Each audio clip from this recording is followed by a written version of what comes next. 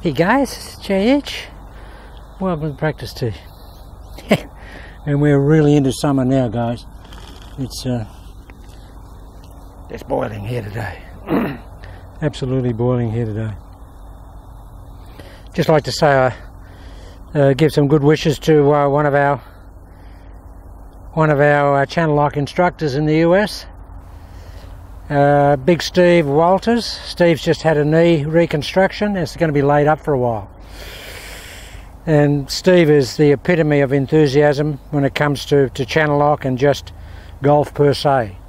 So it's going to be brutal for him to be away from golf for a while. But I guess in one way, Steve, it's an opportune time for you, because the weather up there this time of the year, you usually have a bit of a shutdown anyway, buddy, so maybe it's an opportune time. But get well, mate, and make sure your rehab is done correctly. Don't try and get back too early. Too much good stuff going on in the new year to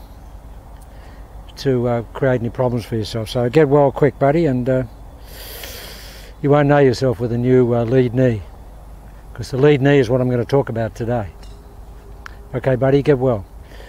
Okay guys, so I just mentioned, then I'm going to talk about the lead knee today and the role the lead knee plays in channel lock. Guys, it's a buttressing mechanism, in that what I want to do with the trail side is drive the trail, the mass and the pressure down the trail side there, and I want to push back off the lead side into the trail side. Why do I want to do that?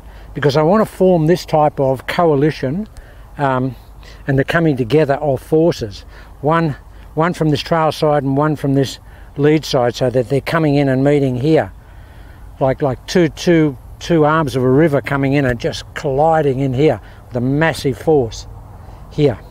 And that's what it is, guys. It's that front lead leg forcing back this way here into that trail leg here. And I very much want to feel that I'm over here, guys. Do I feel like I'm backing away when I hit it well? Yeah, I feel like I'm backing away when I hit it really well. Backing away, I feel like that. That's the advantage for me there, guys, is that it gives my lead arm a really good chance to release, and it gives my trail arm a chance to elongate. If you're forward here like that, all this gets jammed up.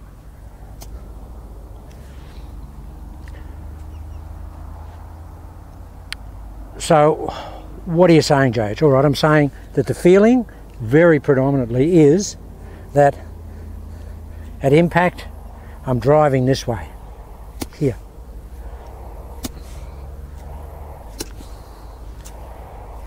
If I can push back off that lead side into that trail side and feel like I'm pushing my trail vertical axis that way, that's how I want to feel. And conventional instructors would say, you're nuts, JH. Why would you want the mass going that way? Well, I want the mass going that way to form a buttressing effect and support mechanism for the mass and the power and the propulsion of the arms going forward. That's what I want it to. If I take the mass forward, guys, there's nothing for the mass, the operative mass, the real important mass, which is the arms and the club head. There's nothing to support that mass going away. Yet that mass can take you with it. Now, if I'm going to throw something, I'm invariably back here. A baseball batter is invariably back here, guys. There's a lot of baseball batting in this. They're on a horizontal plane, we're on an inclined plane. That's really the difference. Get into the trail side here, and then we just fire the arms here. Fire the arms. Okay. The baseball batter tends to rotate the upper half, and they don't fire their arms till late. They actually rotate the upper body here. We don't want to do that. That's where the difference is in the golf swing as opposed to a baseball swing. We don't want to do that. We want to keep the shoulders closed and fire out there. And really, I think a baseball batter could improve their efficiency. What do I know about baseball? Well, I know a lot about anatomical application in sports per se, because I've taught that my whole life, and the dynamics of such. But I think a baseball batter could be much more efficient if he kept the shoulders closed and got the arms extending. rather than keeping the arms here and moving the shoulders as a propulsion mechanism. But that's another story. So guys, what we want to do and what we want to feel and what we want to look like is this. We want to get here, we want to take it into here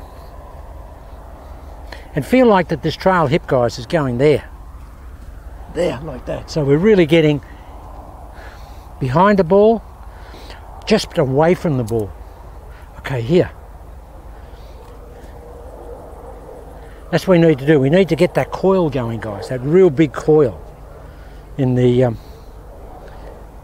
backswing. Here. We need to be here. There. And then on the downswing, it's fire down there, and that lead knee is going to buttress back. Now, if you want to straighten your lead knee, that's okay.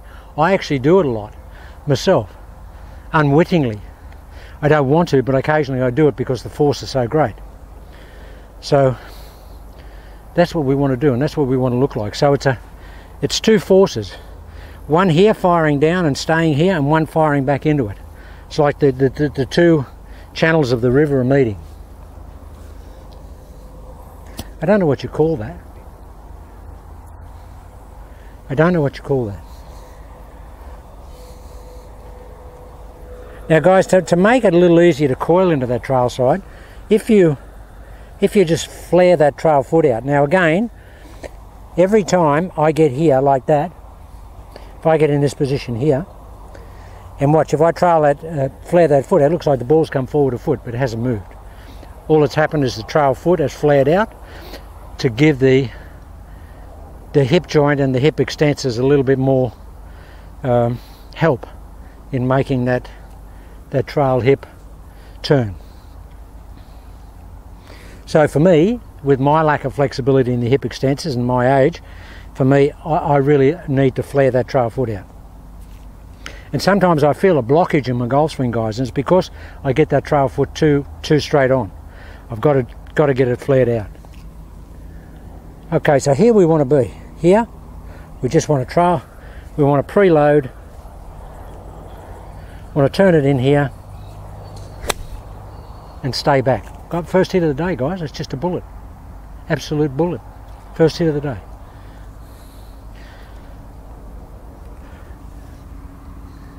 And I've been in the gym for 2.5 hours. Not working out for 2.5 hours, but just helping some guys out. My workout's about 45 minutes, but it's helter-skelter. Rest periods in between reps is only 30 seconds. The most I'll have is about 45 seconds.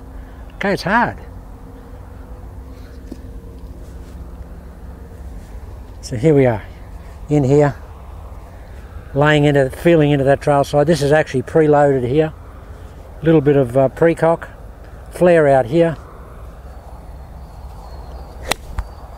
And look at this, guys, look. I just call that a drive back. I'm driving back here. Why do I want to drive back? So my arms can drive forward. No one of any quality of or level of play has ever swung the golf club like that.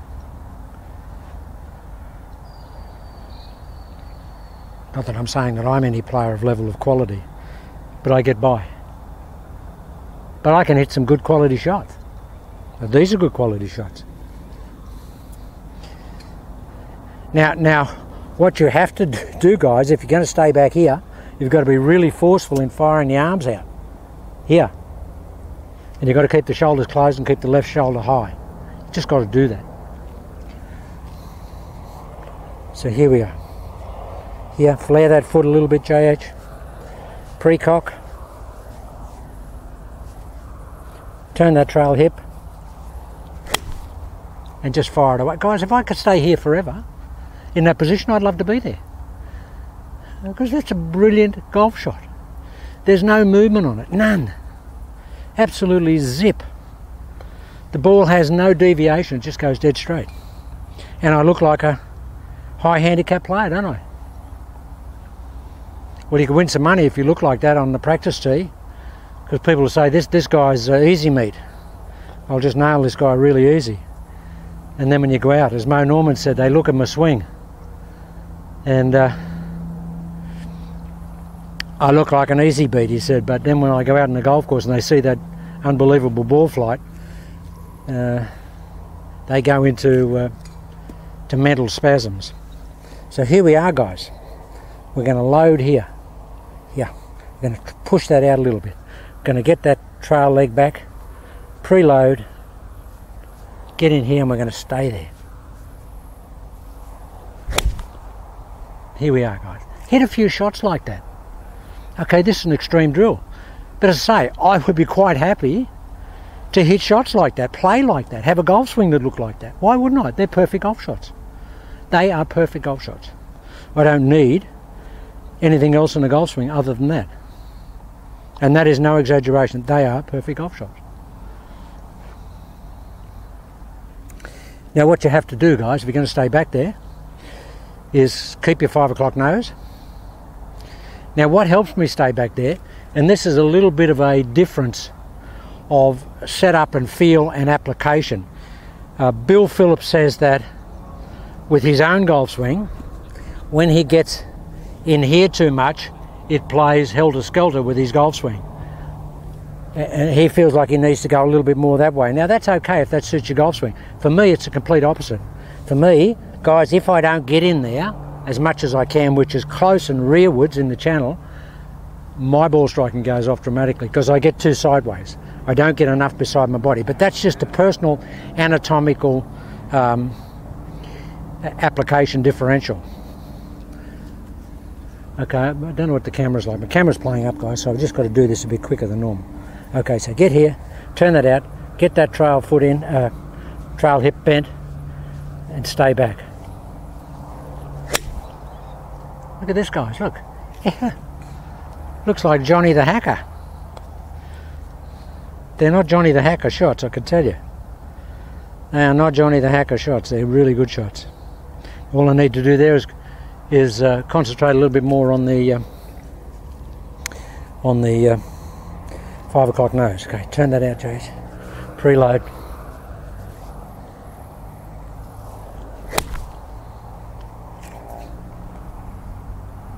Every one of those in the exact same place.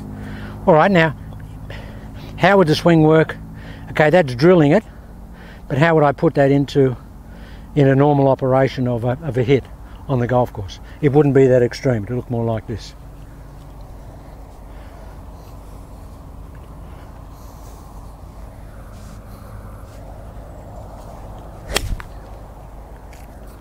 I never want to hit it better than that. I never want to hit the ball better than that. And that is an extreme rearwards action, guy. There's no sideways in that. But that's just for me. If I don't get in the channel, I don't get my shoulders closed early enough in the backswing. Now that's just a key for me. Doesn't mean that what Bill Phillips does is perfectly acceptable and works great for him. But for me, I have to get in the channel a lot earlier. All right, we'll just hit one more, and then I'll hit a driver. They're perfect golf shots. I mean, perfect golf shots. Flare that foot, JH. Preload.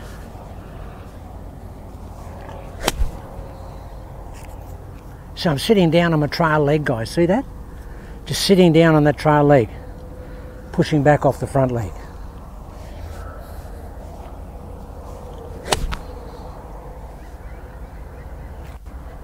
It's a bit of Da Vinci Code in this, guys. It's like a sling away.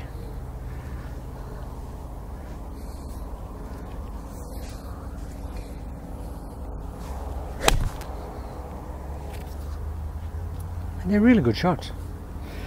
All right, normal golf swing.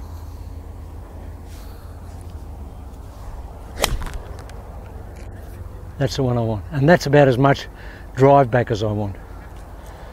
That'll do me.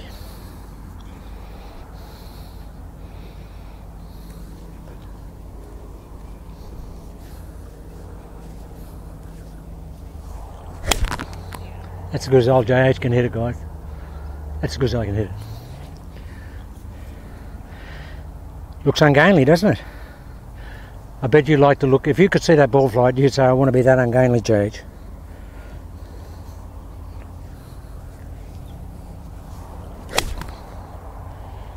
I can't hit it better than that. And that's so far. This is a 6 iron. It's gone so far for me. Warmed up a little bit now. Not stiff. Doing a lot of squats lately, guys, and I'm doing with no weights, but just free body weight, but doing reps of like 75 with what we call ass to the grass. Got to try and put your bottom on the ground, and that's a lot. You just burn up. It's much better than doing squats with 80 kilos on the bar or something. I just find it so much harder, the higher reps. My legs are really strong right now.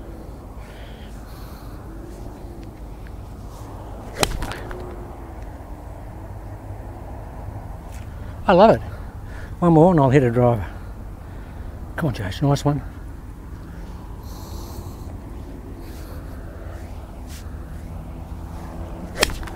That's the best shot of that's the best shot of the year. Come on, just hope that camera's still running. A couple of drivers, Jade.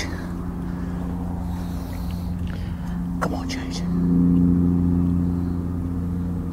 Wow, they were good shots, guys. I loved them. Watch this.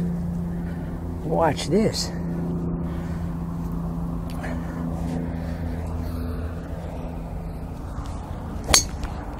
Look at this, guys, look. Still in the air, still in the air, still in the air. Just come down. Is it fire and fall back?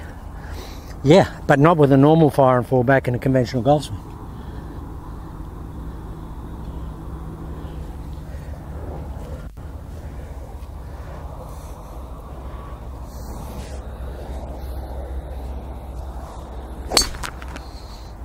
Look at this, guys, look. It's paralysingly straight. Paralysingly straight.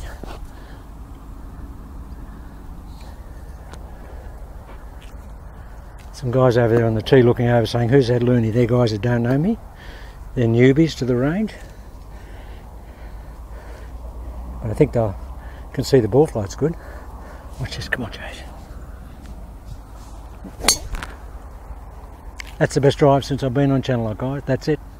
I've just hit the best 6 iron and the best drive since I've been on Channel Lock. Okay, let's recap. I want to turn that hip in here, get in here, fire the arms out, drive this back and fire the weight down there. So we got, that's our drive. Drive and fire. Drive and fire.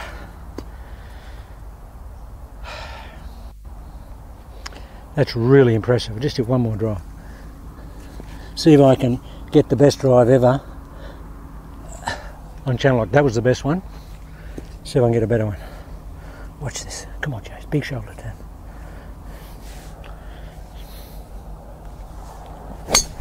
There it is, guys. That's the best one since I've been on Channel Lock. And look at this. Who hits the ball like this?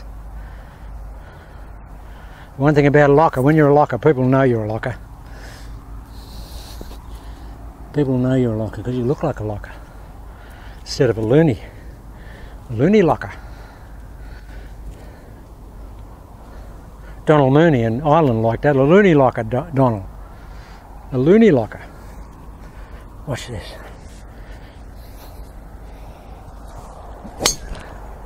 Guys, I can't hit any better than that. And look at this. I'll do more tomorrow on this, and I'll explain a little bit more of it in detail. But basically it's a weight there, driving off here, like the baseball batter, but with extended arms.